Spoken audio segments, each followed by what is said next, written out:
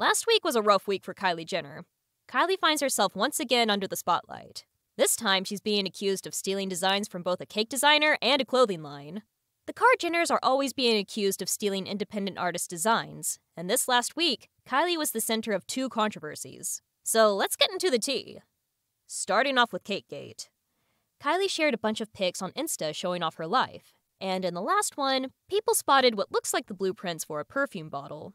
Kylie Cosmetics even jumped in with a comment like, "Last pic," confirming it's a sneak peek for a new product. Now, with any Kardashian-Jenner launch, drama's pretty much a guarantee.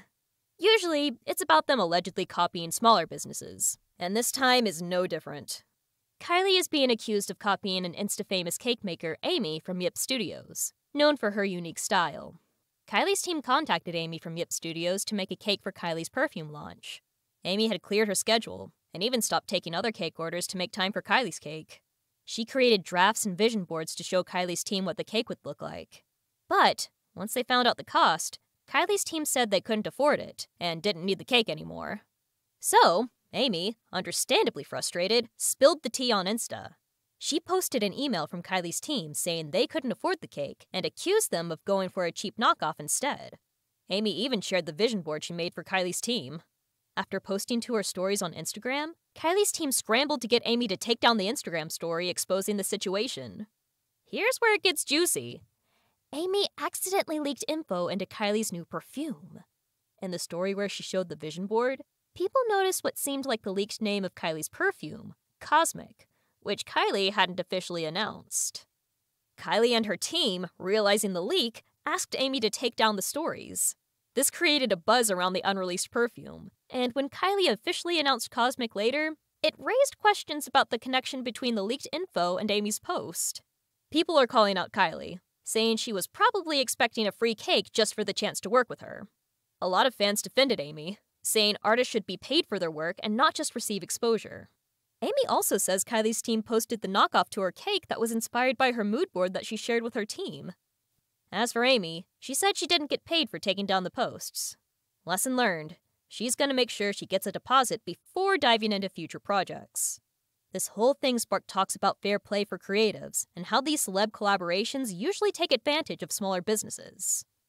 As for Dressgate, Kylie was in hot water again last week, and this time it's because she's being accused of stealing ideas from a clothing line. Her latest drop from her clothing line, Kai, is causing a stir, and an Aussie brand is calling her out for stealing their designs. Last year, Kylie hyped up her clothing line, Kai. They promoted it as something fresh, teaming up with different designers for every release, giving us small collections at prices that won't break the bank. At first, it seemed like Kylie had big plans, and the pieces were serving major high fashion looks. But, over time, folks started feeling like Kai was just Skims 2.0. The deja vu hit harder when Kylie rolled out her Basics line, which looked identical to Skims. Since the last Kai drop, it's been kinda quiet. Kylie needed something big to make Kai stand out, but her recent announcement about a mesh line just stirred up more drama. Now, Kylie's getting heat for allegedly stealing designs from a famous Aussie brand, Johansson Official, which Kylie has worn before in the past. The owner of Johansson Official went on TikTok, putting Kylie on blast for supposedly stealing their designs.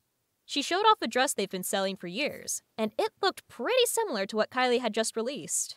People even contacted the owner of Johansson Official after Kylie's drop, congratulating her, thinking she teamed up with Kylie for Kai's newest release, since she had dressed Kylie in the past.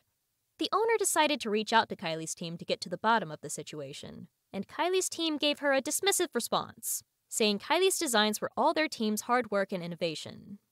Now, some are saying the dress style isn't groundbreaking and has been around forever, but others are side-eyeing Kylie, thinking her version is just too close to Johansson Official's to be a coincidence. Kylie's comments section is flooded with folks calling her out for lack of originality and straight up stealing from Johansson Official. Do you guys think Kylie stole ideas from these smaller brands? Do you guys think they look similar? What do you think about all of it? Let us know in the comments below. If you liked watching this video, then hit the like button and subscribe to the channel. Also, don't forget to turn on the notification bell so you always stay informed with all the latest celeb news as soon as it's out. Thanks for watching, and see you on the next one!